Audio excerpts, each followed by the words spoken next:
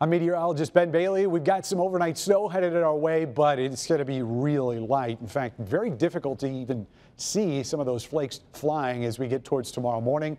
Nevertheless, we'll wake up to possibly as much as a fresh coating on the ground. That's going to be about it, and that's only at a couple locations. We'll get a little bit of a break in the morning, and then a second round of light snow comes through in the afternoon.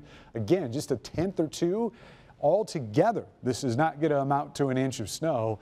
And then we'll get a break on Friday before a third round comes through on Saturday. Again, amounts are going to be really light. Overnight lows in the upper 20s. We're not going to see much of a rise in temperatures until we get closer to sunrise. We'll actually see those numbers go up to 32.